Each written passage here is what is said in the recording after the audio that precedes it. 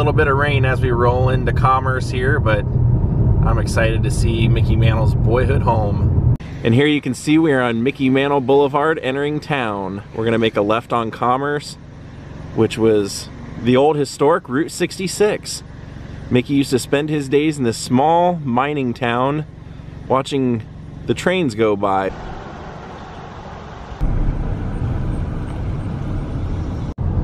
Let's take a stop off and look at this water tower. I think you'll see something familiar to you.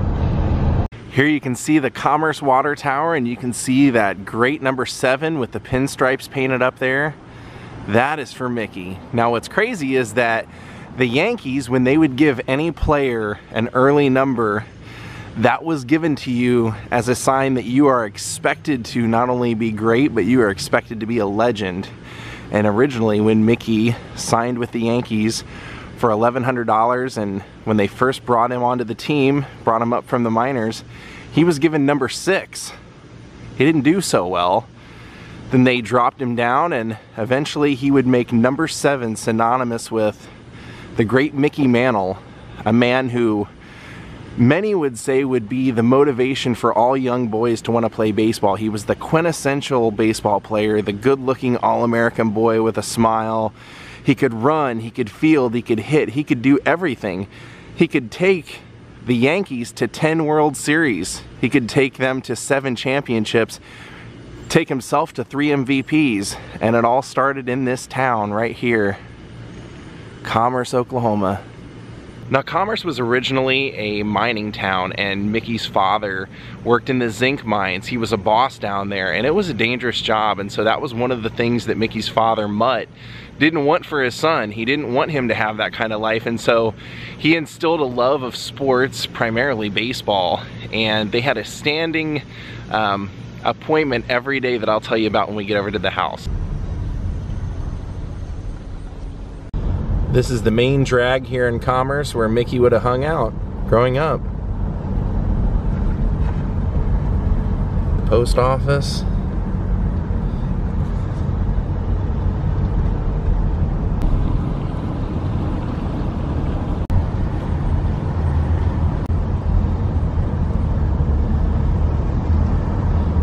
Pretty nice Dairy King here right at the corner of Route 66. You know, Mickey's hometown is small, but it's not without its charm. I love this. Take a look. The alien filling station.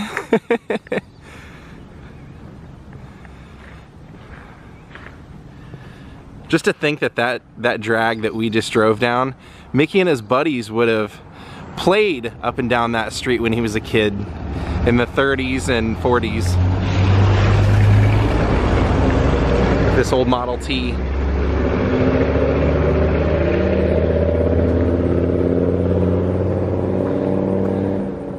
And if you've seen Once Upon a Time in the West, you recognize that logo. That's what Brad Pitt's character Cliff Booth wears on his shirt through the whole movie, the champion. Like I said, it does have its charm. Next stop, the boyhood home where Mickey Mantle learned how to switch hit. Now we're making a turn into Mickey's neighborhood here.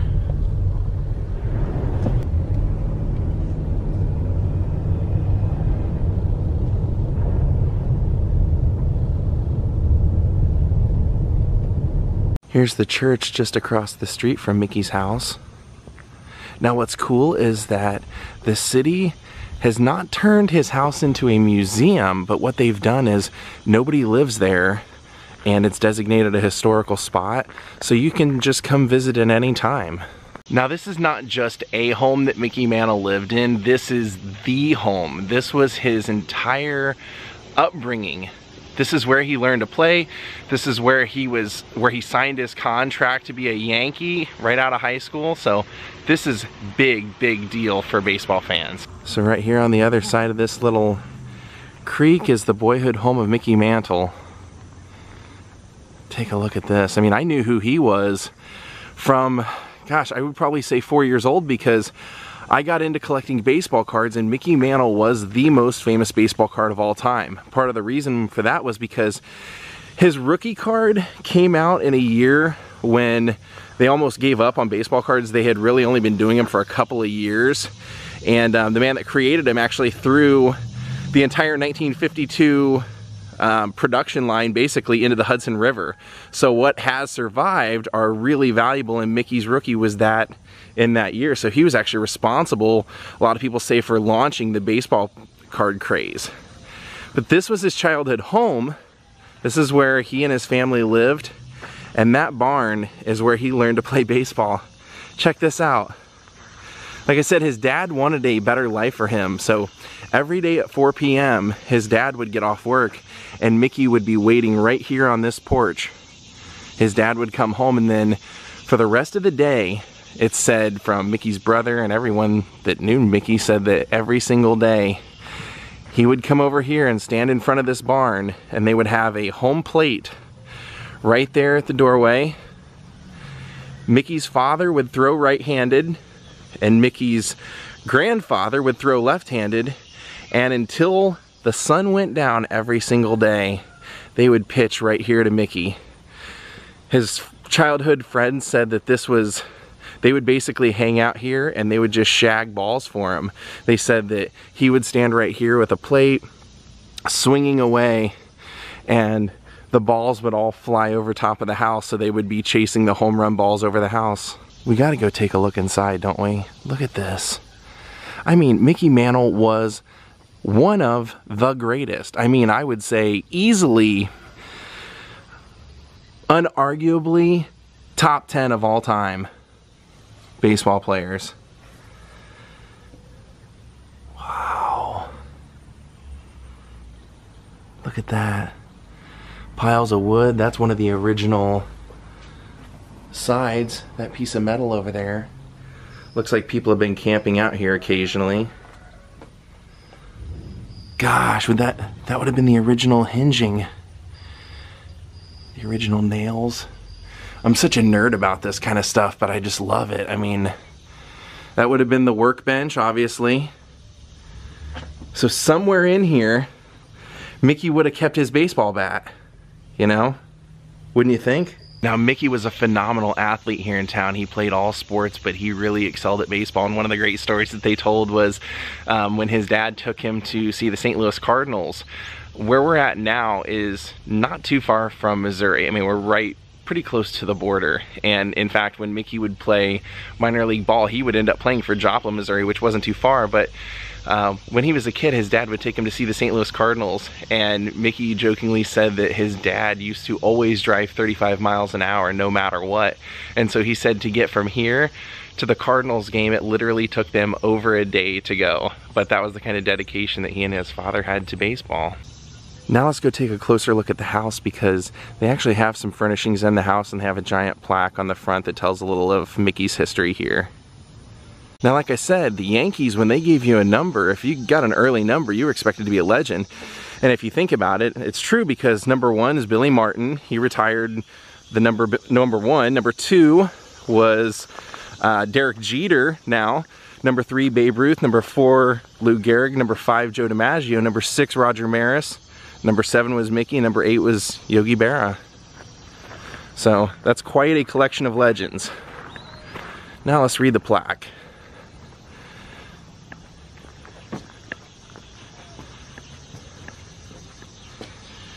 Here it says, the boyhood home of Mickey Mantle, where Mickey learned to play the game, 319 South Quincy Street.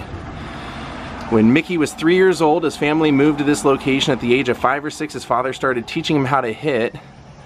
They used the tin barn as their backstop. Mutt, his father, would pitch righty, and Mickey's grandfather would throw lefty, while teaching him the fine art of switch hitting.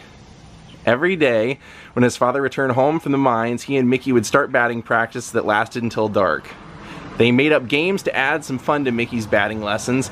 A ball hit below the window was a single, above the window was a double, the roof was a triple, and over the house was a home run. Mickey once said, "I was the only kid in town that didn't get in trouble for breaking a window."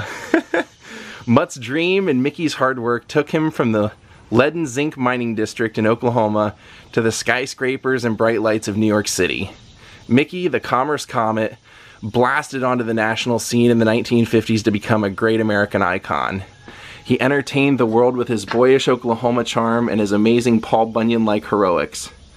His tremendous popularity is what sparked the massive sports memorabilia industry that continues to flourish this day. Wow. Now let's take a look inside. Like I said, they have some furnishings in there, so.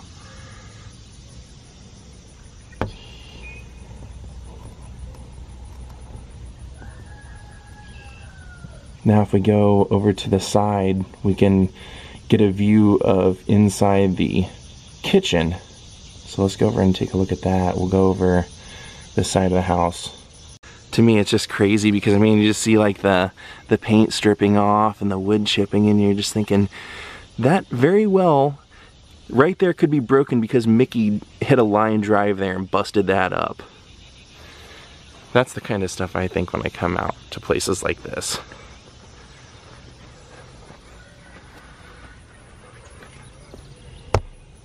Here's inside the kitchen.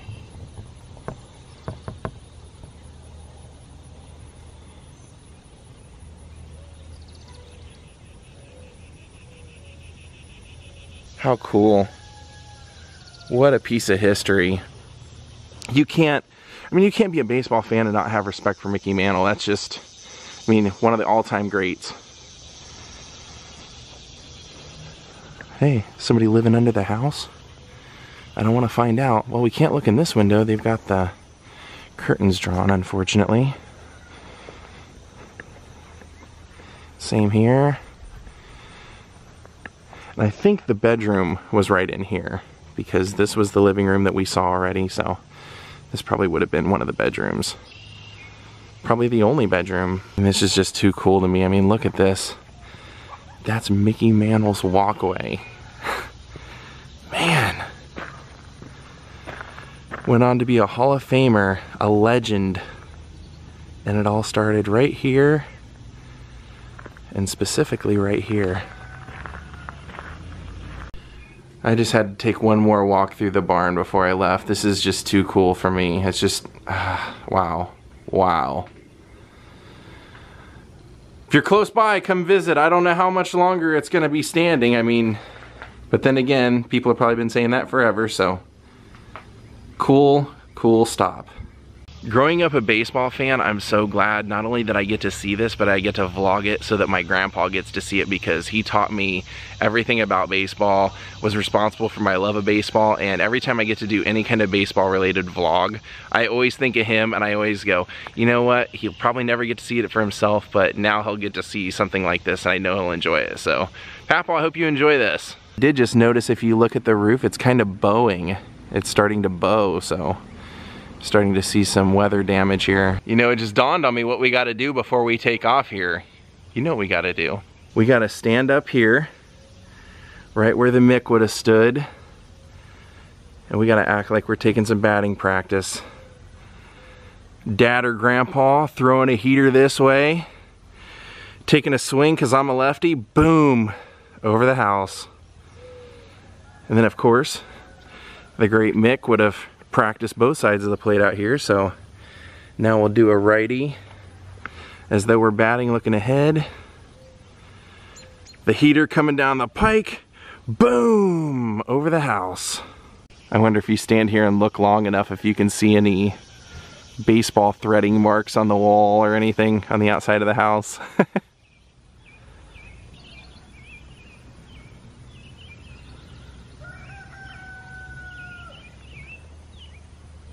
So here's home run territory. If you hit it over the house, that was a homer. Now there are a few more things in town to see that are related to Mickey, so I want to go show them to you. But Mickey, as great of a player as he was not an immediate success. He was drafted, I mean, he was signed by the Yankees for $1,100 right out of high school. He went to the minors, played in Joplin, did really well, and then when they had spring training, they were going to bring him up. Casey Stengel was telling everybody just how great this guy was. And so when they brought him up to the majors, he was pretty bad. He did not do a great job at all. And there was one thing that ended up turning this around. They sent him back down to Kansas City to the minors again and he had a heart-to-heart with his dad. So let's go to another location. I'll tell you about what happened there.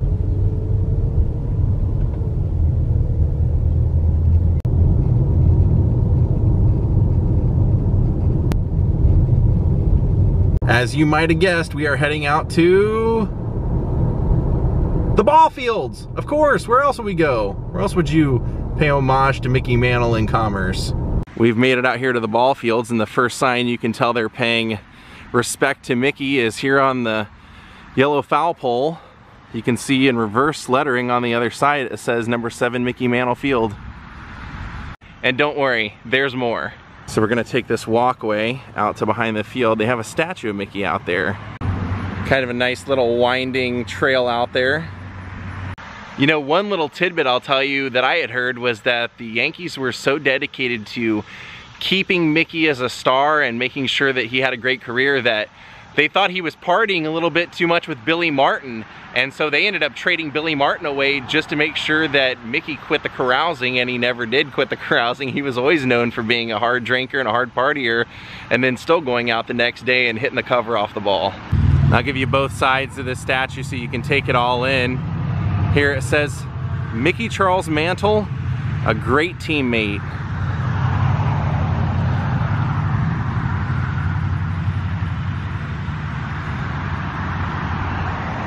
Then as we make our way around, it says, the Commerce Comet, CHS class of 49.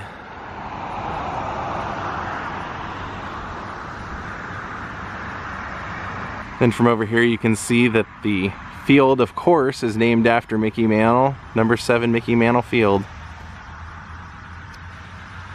Now one of the things this makes me think of is, think of how many nights and hours and minutes, days that Mickey stood where we stood today at that barn, looking out, swinging at the house. And then think of all those years later, how many years and hours and minutes he would have done the same thing as a Major League Baseball player in some of the greatest parks in the world, and in what many say is the greatest park in the world, what was Yankee Stadium. And Mickey was just destined to be a baseball player. I mean, he was even named after his father's favorite baseball player, Mickey Cochran, who was a catcher for the Tigers.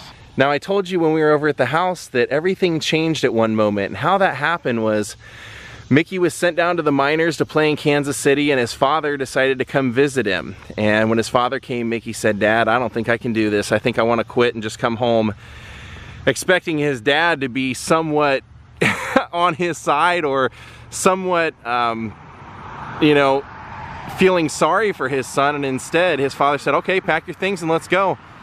You can go back and you can work in the mines with me, and that'll be the rest of your life, and you can just quit now. That's all you got. Let's go." And Mickey was kind of surprised by that response. I think he was expecting a little bit of support from his father, and instead his father's saying, you know, just give up, be a quitter. So they stayed up all night long, and Mickey decided that he didn't want to give up, and his father said, "Well, if you're not going to give up, then suck it up and show them how you can play the game. Go out and be the player you can be." And that turned everything around. He went on to be one of the greatest Yankees of all time. The great number 7. And here on the bricks you can see where people have donated to have their name out here, and one of the very first ones I saw was great. It says, "My heroes, Mick and my dad." Well, Lionhearts, we are gonna call it a day. I hope you enjoyed this vlog. I hope that you enjoyed seeing where the great Mickey Mantle got his start, how it all happened, and if you were a Mickey Mantle fan, you know, if you were a baseball fan, you have to appreciate this guy. I mean, it's inevitable that he was somebody that made the great game of baseball greater for everyone. And like I said at the beginning of the vlog, there were so many kids that were inspired to play by the great Mickey Mantle. I really wanted to come see this, and I really wanted to share it with you guys. So thank you for watching. We will see you all tomorrow from somewhere else in Oklahoma. Have a great night, and goodbye.